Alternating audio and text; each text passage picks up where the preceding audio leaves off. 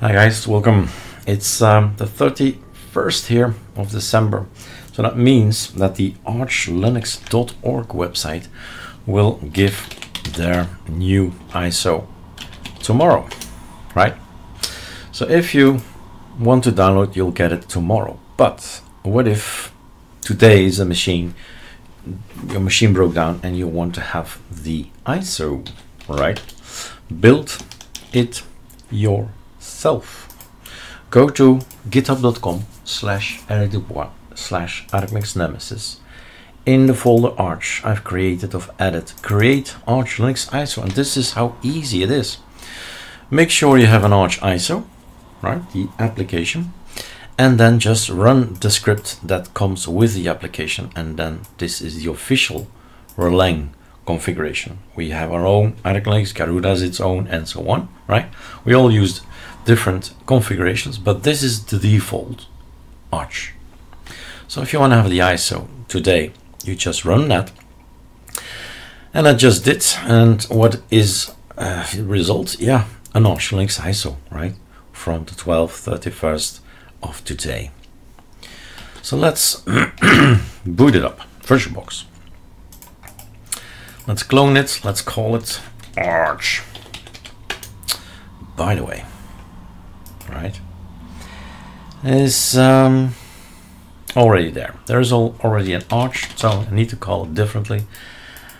Different name. Up here is the other Arch, right?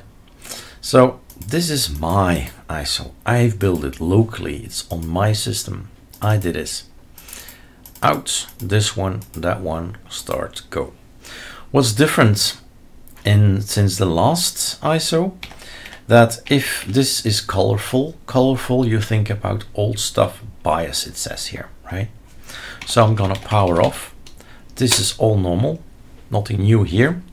I'm gonna change this virtual machine, and I'm gonna tell them, you know what, mimic, because it's an emulator, right? Mimic that you are a new system, UEFI.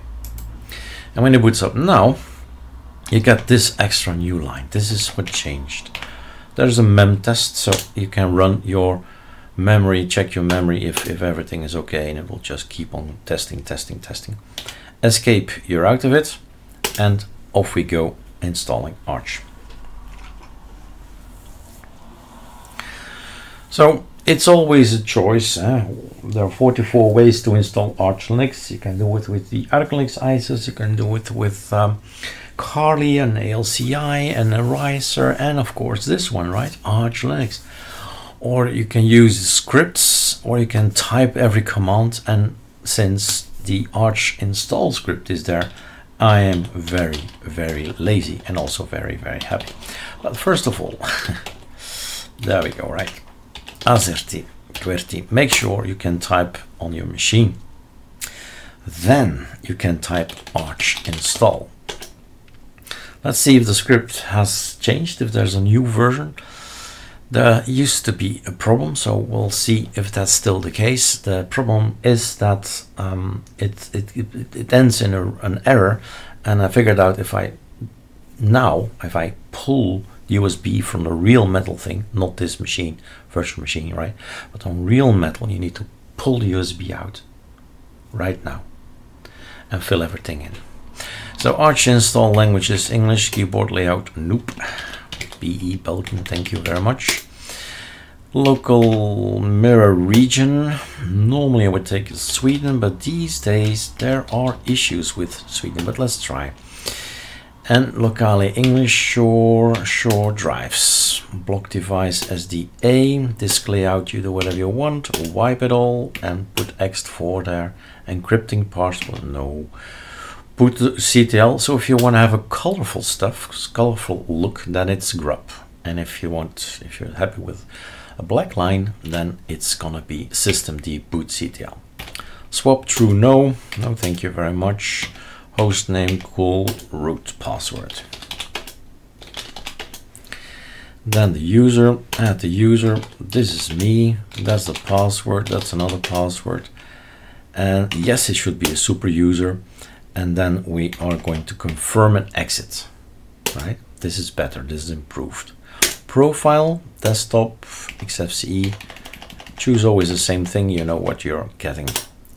And then NVIDIA and so on. I want to have VMware VirtualBox, audio, pipewire, sure, Linux, yes, additional, no, network, sure. Take me, the network manager is awesome. And then I need to go for Brussels, automatic sync time, true, save, install, enter. How easy is this, right? I've made already plus 20, I think, videos about this Archinstall. It's so much better than typing every little command in, which is also interesting and very educational. But if you want to do the work quickly and have an operating system, I'll choose Archinstall. So remember the tip: if you get stuck somewhere, just pull out the USB. Everything is in RAM, everything is loaded up, so you can unplug it. Maybe it's not necessary anymore because there are changes. I've seen changes since last time I've made a video, so that's cool. Improvement, improvement, improvement. All right, let's pause the video. And then he wants to know if we'd like to shroot. So remember the word arch-shroot. That's a command you'll use if you want to fix your computer. You can always, that's important, always fix your ArcoLinux based computer with arch-shroot.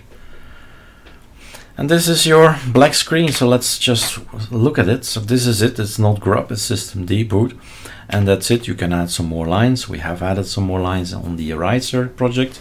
So https ariser.eu, you'll see that it's indeed possible to add some more lines to your systemd boot. We're on with an Arch. Let's ask, are we? Right. New fetch, you would type it in and it says command not found. What does it mean? It means that you still need to install stuff. So first of all, you need to tell Pacman, go and get the databases. If it's not already there, this is now done. It now knows all the packages from the core repository, on the extra repository, the community repository. There's more, right? Just these three are the default. Okay, sudo pacman -s neofetch. This is the installation command. Say, okay, go grab me neofetch. And then I can show you, hey, by the way, I'm an Arch, okay? Now, this is, well, fun and no fun. I mean, it's great that we have already something visual, graphical and all that, but we'd like to have a complete operating system. So what I'll do is git install git, right? Pull it in. So I can do a git clone and I can copy the scripts that I've made available for you all on ArcoLinux Nemesis. Because with bash scripting, you can actually say to the system, you know what?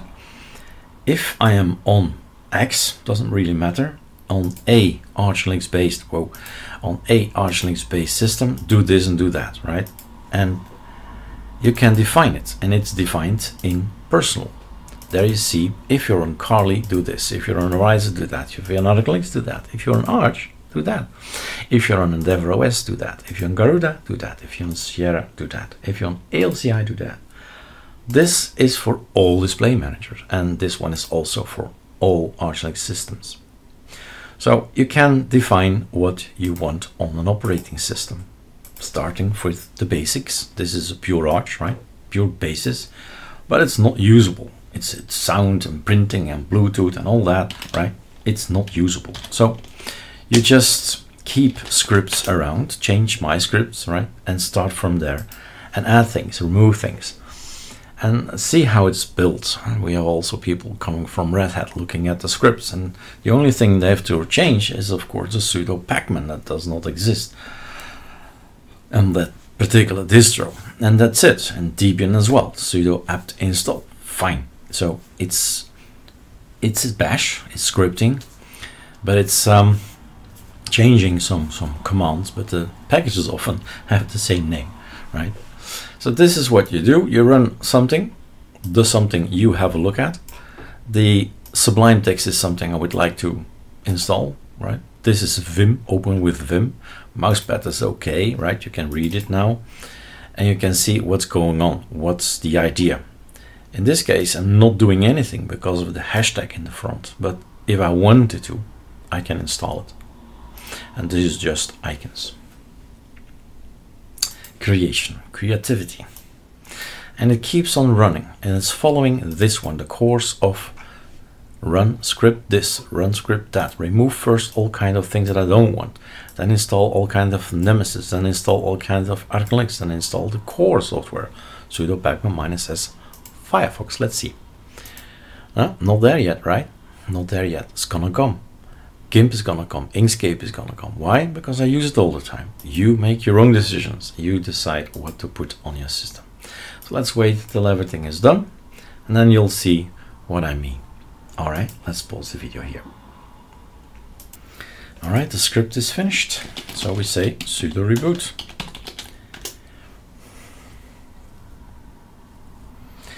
And we've started with an Archinstall that we've built ourselves. We're on system D boot. I'll make the seconds a little bit shorter. 1 second is enough for me. You got yourself, and then it depends, right? Archinstall comes with LightDM. You can switch to SDM if you like. But this is the wallpaper that I've made as default, and the Arc theme is default, and the icon there. And then you log in, and you have this system that's gonna work. I have my Telegram, InSync, Discord. So this is the real metal thing, not a virtual thing, but really this is what I need when I boot up. I contacts, I have connection, communication, applications. It's all there. So these are my choices. You choose whatever you like. And these are, let's go like this maybe, like so. Have a look. Accessories, just scroll over them. You just check out the applications. The icon theme is ArcoLinux Candy Beauty. And there are things I don't want, like Ristretto is still here. I'll never use that, but okay.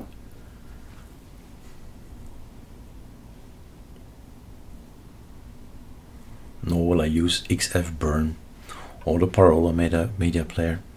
But this is the default XFC package, right? If you type sudo pacman -s XFC4 XFC4 goodies, that's basically what you get, and you can start removing anything you don't like with sudo pacman -r.